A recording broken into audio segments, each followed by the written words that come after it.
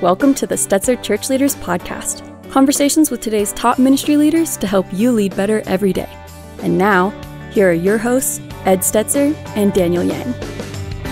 Welcome to the Stetzer Church Leaders Podcast, where we're helping Christian leaders navigate and lead through the cultural issues of our day. My name is Daniel Yang, the director of the Church Multiplication Institute, and today we have Eric Geiger with us. Eric is the senior pastor of Mariners Church in Irvine, California, and before moving to Southern California, he served as senior vice president for Lifeway Christian Resources. Eric's authored or co-authored several books, including Designed to Lead, The Church and Leadership Development with Kevin Peck, and the best-selling book co-authored with Tom Rainer, Simple Church, Returning to God's Process for Making Disciples. But first, let's go to Ed Stetzer, editor-in-chief of Outreach Magazine and the incoming dean of the Talbot School of Theology. Okay, well, thanks, Daniel, for introducing us. One of the things that Daniel didn't mention is that Eric and I have been very close friends for over a decade and really love working with him. And one of the things I've seen him up close as a leader. And when I teach leadership we've been teaching at Wheaton, now teaching some at Talbot, I actually will quote Eric's writings, but also I'll use examples of Eric where I saw Eric lead this way or that way. And one of the ways that Eric has led well that I've learned from is actually on developing a leadership pipeline. Now, there's actually whole books and resources on how to develop a pipeline. But it appears to me that one of the areas where pastors and church leaders struggle, our audience, is helping to develop people, having a systematic process of developing people from disciples to their leadership roles and more. Eric's written on this. Daniel mentioned some of those resources as well. So Eric, just give us a general idea, because I think the idea of pipeline, that's pretty new language for a lot of people in the church world. It sort of makes sense. People get what it is. But what does it mean to have a pipeline or pipelines in your church? Yeah, a leadership pipeline is basically a framework that helps you think about how to develop leaders or how to develop people. And so you're grabbing a leader from the beginning stages of that person's journey, and what do you hope the person becomes, and how do you develop the person to become that kind of leader? You could think about it, if you're a pastor, you could think about it in terms of how do I use my sermons to take people to a certain place? If you have a sermon plan over time, if you're a teacher, you have a scope and sequence, here's what I'm going to teach people over time. A leadership pipeline is not only about teaching, but it's about the competencies that you want developed in people. And it sounds so complex oftentimes because it sounds so technical. It doesn't have to be super complex. And I can talk about, simple ways to think about it, but in general terms, Ed, a leadership pipeline is a systematic way to think about developing people. A systematic way to think about developing people. Okay, because and at Mariners, that's you wrote a book, Simple Church, but there comes a point and a size where even simple is hard with the complexity of a large organization. But people sort of know that they're our staff has a pipeline of development. I'm going to talk to our interns pretty soon here at our Mariners team. I don't think I mentioned this, so I'm actually a part of the Mariners Church team. I'm a scholar in residence and teaching pastor. Just one of the reasons I said yes to be at Talbot School of Theology was just because I wanted to serve alongside Eric. I think he's a great leader. Okay, so but most of the people listen to Stetzer Church Leaders podcast, and we haven't done a study, but my guess is they're in churches between 200 and 700. There's some small church pastors, but probably most would be in that range. So what could somebody at a church of 2 to 300 do to begin to develop leaders when they don't have they don't have a staff member whose job is developing volunteers, but that's something they do at every level? Right. Okay. So first I want to answer the question of hey, how does this fit in with, Simple Church, right? I don't, this sounds very complex. I would say a leadership pipeline stops you from getting really complex, because if you don't have a leadership pipeline, what you'll end up having is a ton of different nomenclature, titles of people in different volunteer roles in your church. You'll have just all over the place, different decentralized developmental pathways, training happen in this area that's not coordinated at all. So actually having a leadership pipeline enhances simplicity. It just, if you think about Simple Church as your discipleship process for the whole church, a leadership pipeline is your discipleship process for leaders. It's how do you disciple people? So I'm in a church of 300.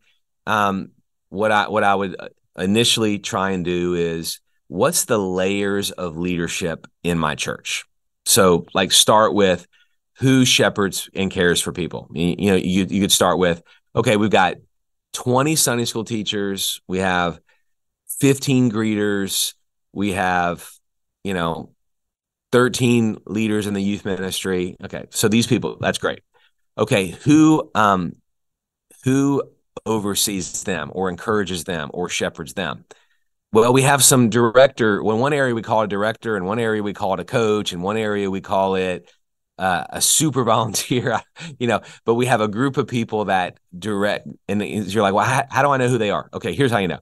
When the Sunday school teacher gets sick on Saturday night, who does that Sunday school teacher call who's going to help find a replacement? Yeah. Okay. So, okay. And so then who oversees that group of people? Well, that's the minister of education or the associate pastor or, whoever it is. So you identify the natural levels of leadership that you already have. All right. So that's your pipeline.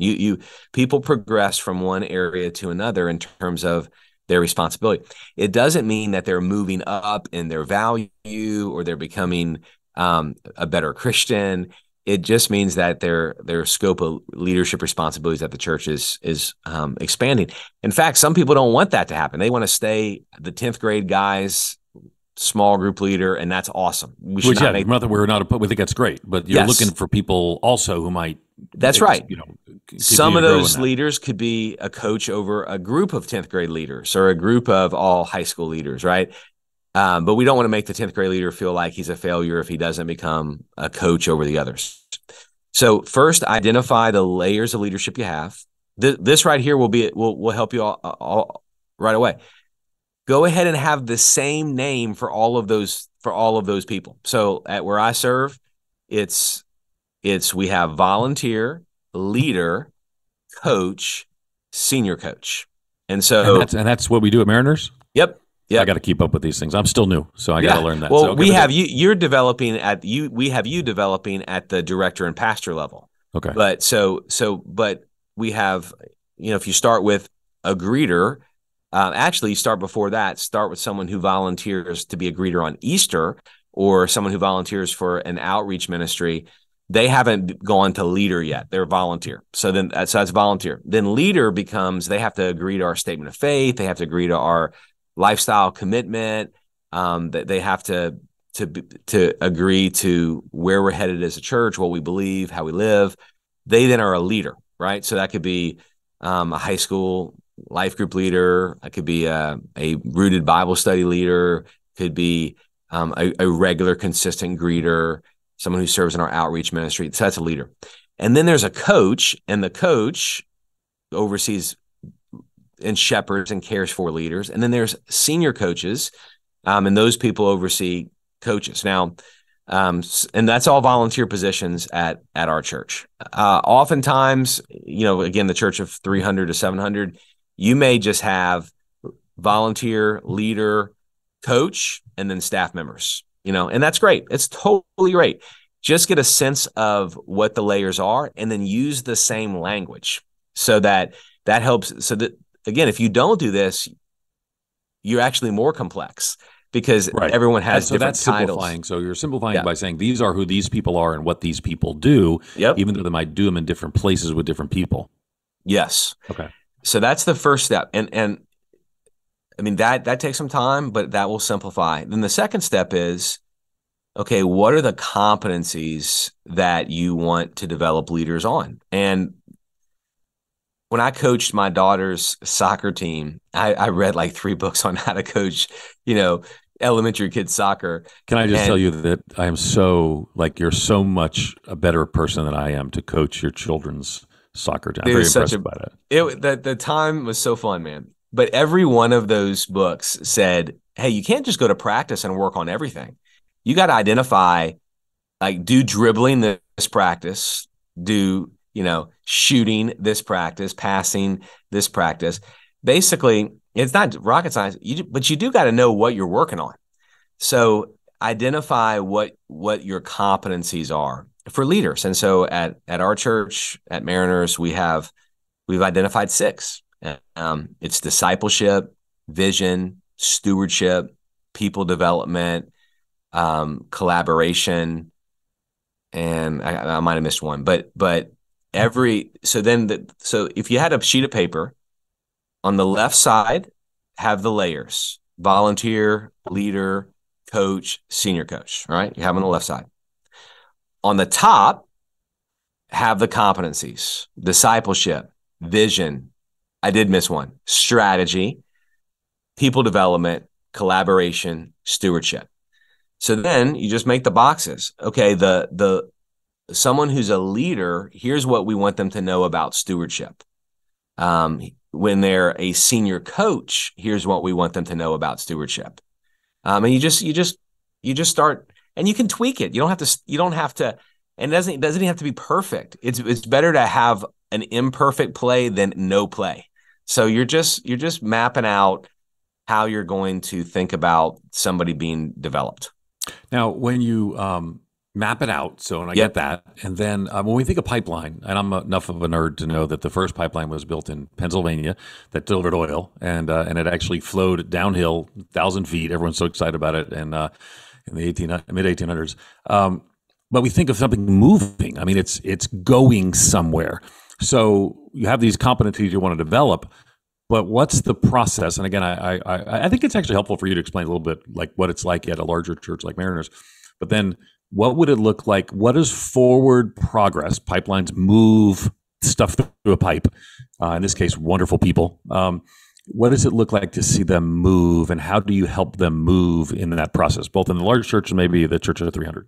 So Ram Charan wrote a book. It's a business book, but it's called Leadership Pipeline. Right, and we read that like at Lifeway, didn't we? Yeah, Wasn't that like a thing when we were vice presidents together? I think Tom Rainer had a man crush on Ram Charan. So he had us read. Every time he had a book, we got to read it. And I just want to say, if Tom Rainer, because I'm sure he listens, we really enjoyed reading all those books. Every one of them. I mean, we still appreciate how Tom Rainer shepherded our hearts so well with all of those books that we read. We are both Tom Rainer fans. I am, to the day I die. I'm a massive Tom Rainer fan. The books were good. Yes.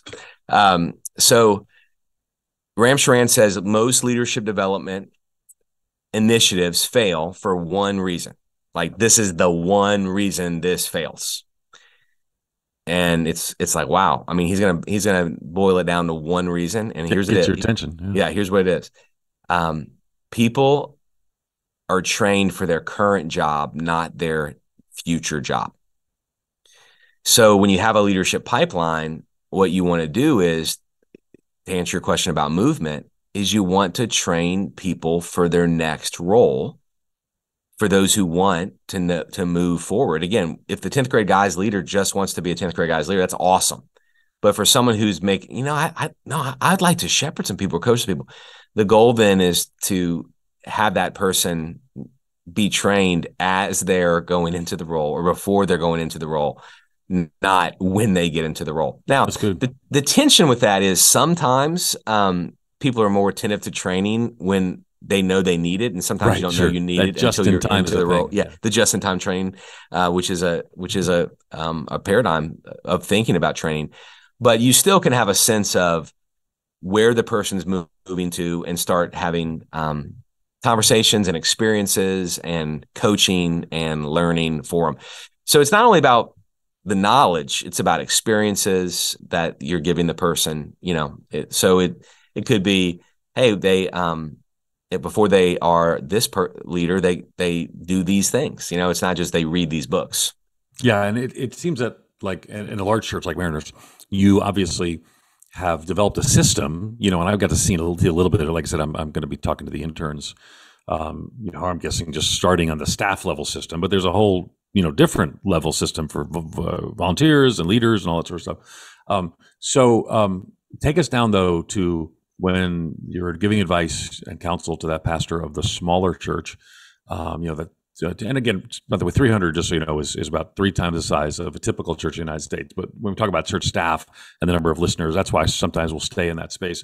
But so that 200 to 300 person church, so is it like, okay, I'm thinking about, I made that graph you talked about, and I'm thinking about what this person, what this leader, what she is going to develop in, and I want to invite her to meetings where we're doing those things, and I want to give her opportunity to try those things, or what does that look like? What does it look like practically in a place where you don't have like staff members assigned to these things at a large church like Mariners? Yeah, I would utilize resources that you can get as opposed to feeling like you have to be the source of knowledge for all. So let's take one competency. Let's say it's somebody wants to have as a competency gospel articulation, and that church is volunteer, leader, coach. They're saying, hey, Eric, we don't have 5 levels, or we've got 3 because we have less people and we don't need that many levels. Okay, great. So gospel articulation, volunteer, leader, coach. Volunteer, we just want them to be able to articulate that they understand the gospel, and it's like basically half of a page of your doctrinal statement. A volunteer knows that. Leader, you want them to read a short book by John Stott on the gospel. Coach, you want them to be able to articulate the gospel and they've read this book. Like basically you have different, it doesn't have to be super complex, and it doesn't have to be you teaching 3 different courses, Right. And that's what people, I think that's what people hear and and it just becomes overwhelming. But in a sense, you're making a checklist, and I don't mean that in the worst, in the bad sense of the word, but in the positive sense of the word. You're saying, if you want to continue to develop, these are the things we want you to engage to develop, right? Yeah, it could be, hey, for that first person, we're just going to ask them to listen to this podcast. You may record, as the pastor, a 15-minute podcast that everybody listens to on gospel. And then the leader level, they may need to read a book, and the third level, they need to lead a book discussion with others. And then what you also are able to do, Ed, is you can, because you now have this pipeline, you can utilize the coaches to do the coaching, so you no longer, you aren't saying you're the one who's doing all the training. In fact, if you are, then you don't really have layers of leadership. Right. Everybody reports to you, which is not what you want. I think for some people, this sounds horrifying. The idea of creating a chart on maybe a graph paper and say, these are the things and this is the steps. Yeah. And I get that, because people have different wirings, different personalities, different giftings, but you can't really, whatever size, once you pass this church of 35 or 75, certain barriers, 125, get up to 200, there comes a point when you can't do this just relationally anymore, because you don't have the time and capacity to engage each individual. So, but people hear, they see, Jesus spent time with 3 people. I want to spend time with those 3 people, and those 3 people will spend time with their 3 people, and that will change the world. And I want to say, yes, that's true. That's a discipleship paradigm that I like.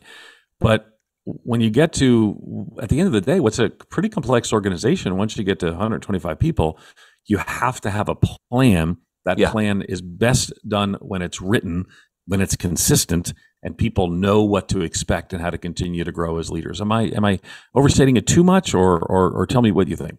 No, it's perfect. And what you said is exactly true.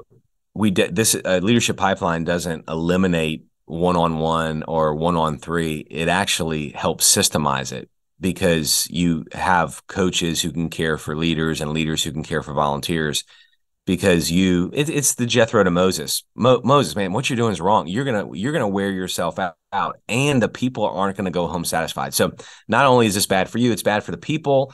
If you don't figure out how to put 5 in charge of 10, and 10 in charge of 50, and 50 in charge of 100, you gotta have some type of framework, Moses. So if I totally get, man, if I'm a pastor, I'm listening to this like, oh my gosh, I got a sermon this week, and I got this retreat I'm speaking at. Leadership pipeline.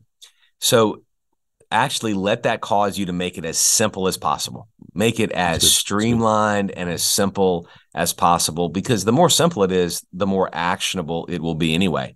So, I mean, we have a couple of them given in the book Designed to Lead that really talks a lot about leadership pipeline. So you can see one in there. Actually, it's really what we use at Mariners. We use the same competencies that Kevin Peck and I wrote about in Design to Lead. And the reason you didn't write that. You wrote that before you came to Mariners. I did. Recall. I wrote that. So it's interesting you implemented that here. And just so Daniel mentioned that in the introduction. So that's the book that I actually use, Design to Lead.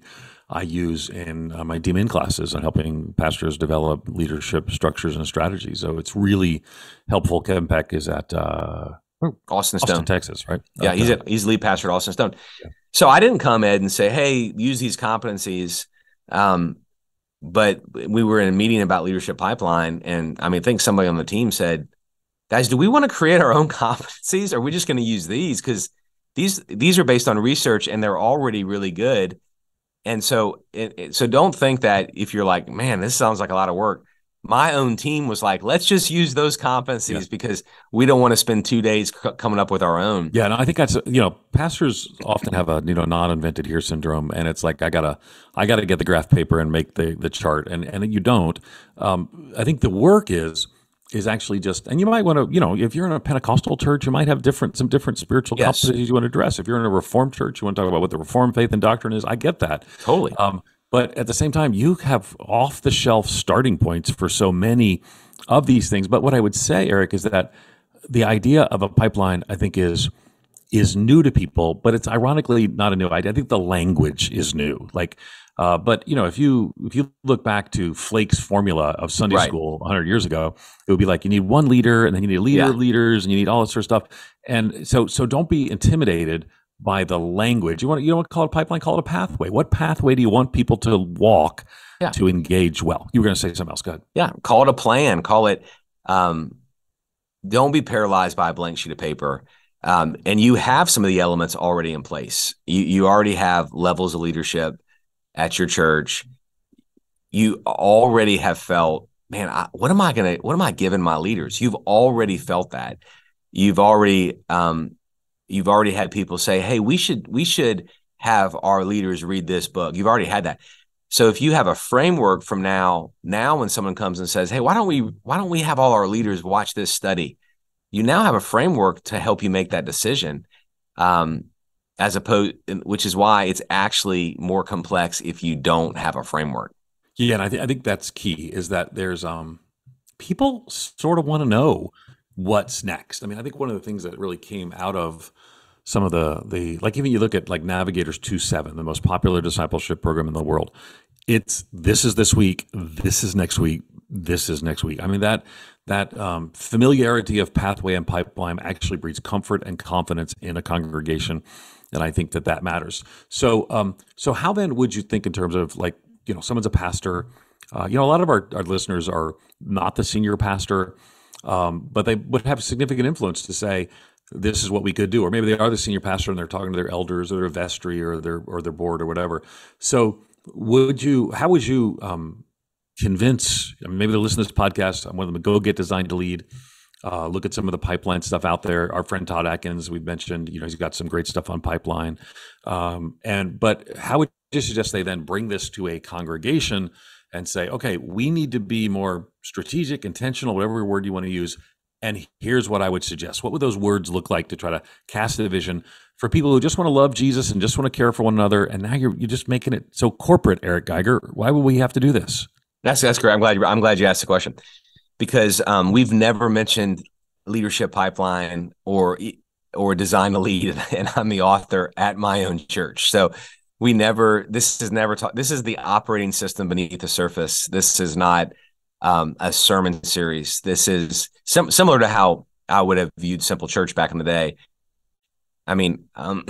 Excuse me. I never preached a sermon on that. That was like insider, behind the scenes nerd stuff to help pastors think about, hey, you got a bunch of programs, be sure they actually take people somewhere. This is, hey, you got a bunch of leaders, why don't you have a plan to develop them? It's like, hey, you should have this. You have leaders. You're going to stand before Jesus for them. Hey, we're not going to do this perfectly, but let's call a play. Let's have a plan. But no, I have not taught. Those competencies have never been taught from the stage. Oh, that's interesting. I didn't know that. Okay. No, it's this is how we framework things, how we invite people in. Now, so this is operating system, yep. And then they see the interface, whatever that is. I went a little computer nerd there, but they're seeing the graphical interface. So then, but the pastor of the church of 100 who's listening right now, or the associate pastor of the church of 400 is going to now persuade somebody that we should do it. So one thing is don't lead with, this is going to be all we're talking about. We're not going to walk around talking about pipelines at church. But so how would I persuade people that, because this would be a tricky part for a lot of people, how do I persuade people? I would say, let me suggest read Design to Lead and then talk some about it. But how would I persuade them to take this step? Why is it necessary?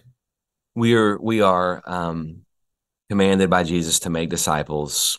What kind of disciples are we wanting to make? At some point in someone's discipleship journey, they surely are moving into serving within the church, and they are progressing into influencing others who they are serving. How are we developing them to become the leaders that God has invited them to be? And in a way that not only is better for the church, but really, and you see this in the book, we talk about we're to create leaders for the world. We're to develop leaders and deploy leaders for the world. And so as we develop great leaders, they're not only a blessing for the church, but ultimately they're a blessing for society and for the world. So the grand vision to me would be our church is going to mentor and disciple and develop people who bless the world, So this is not about, let's have better organization for greeters. It's a bigger picture than that. It's a bigger vision than that. Yeah. A church manual for a CRC church. It's a Christian Reformed church, a wonderful denomination, the Grand Rapids area. And someone gave me this manual for this CRC church. And I've never been to the church. I just happened to have the manual. I think it was like an example they gave. And I've never seen a manual with more policy and procedures in it. I mean, people think the detail about how you can request the building for a wedding. Here's the process to get there. Here's the procedure to get there. Here's the no's, automatic yeses. And I just thought, I get why people do that. I'm not, and I love the CRC. So very pro CRC. It was just a manual someone gave me. And I would say the amount of time that people put into policy and procedures for building and facilities should be dwarfed by the amount of time we put into maybe not policies and procedures, but pathways and pipelines to develop people. But that requires a shift of thinking, and that's a vision moment. So last thought from you kind of is, how do we help people see the vision of leadership, discipleship and leadership development as worth this level of energy and effort? Well, I think that illustration is super compelling and convicting, really, because there's a lot of talk that happens in churches, even ones that do care about leadership development. You can easily drift towards policies and procedures, and they are important. But to your point, way less so than developing people. That's ultimately what we're in this for. That's ultimately what Jesus has called us to. And to take the illustration that you just gave one step further, we would probably say to that church, hey, it's good to have a building policy, but it could probably be 2 pages. And I would say, hey, the leadership development pipeline, that it doesn't need to be 38 pages either. I mean, we can have the more simple and readable it is, the more helpful it's going to be. The 38 pages one isn't going to be helpful. The grand vision that I would say is, and it's a caution as well, we never want to separate discipleship from leadership development, or we never want to decouple the two. In other words, we don't want to view which one are you working on, discipleship or leadership development. We want to view leadership development as a subset of discipleship. And the reason that's important is if you get consumed with developing leaders apart from discipleship, you can actually create more skilled but less sanctified people. You can create people whose competencies outpace their character. And so we do not want competencies outpacing character or skills outpacing sanctification. And the way you stop that from happening is you view leadership development as a subset of discipleship. So yes, we must train people, but if we have a leadership pipeline, that helps us train people to do the skills, but connected to how we're discipling them. So we are developing people to be hospitable greeters, but that's connected to how we're discipling them in the understanding and all that Jesus first welcomed them, that Jesus was first hospitable towards them. So the reason the grand vision for Leadership Pipeline is, man, you're going to train these people to do something.